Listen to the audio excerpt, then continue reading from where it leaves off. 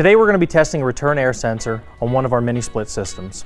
The reason this would be done is a return air sensor is what we use as our thermostat on our systems. If they are reading out of range, it could cause the system to not run when needed or overshoot the space temperature.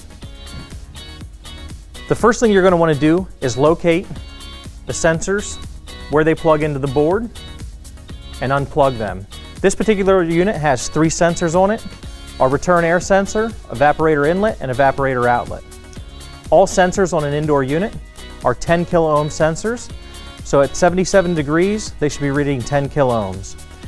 What you're going to want to do is leave the system off, let it come to ambient temperature, and put a thermometer somewhere in the space close to the thermistors so that we know what the temperature is and can compare that to our sensor value chart. On this unit here, we're right at about 76.5. So these should be reading somewhere around 10 kiloohms. You'll want to get your meter and some needle point leads.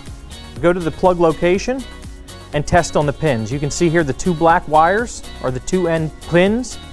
So from the plug, if you follow these 2 black wires, they run along the front of the unit here to our return air sensor. You want to take the plug, set our meter to ohms. If your meter doesn't auto-select, you're going to want to select kiloohm. Take your needle point leads, place them on the 2 silver tabs, and see what your resistance value should be. Here we're reading about 10.56 kiloohms. You want to compare that to the sensor value chart. These are NTC, negative temperature coefficient sensors, so the colder it is, the higher the resistance value.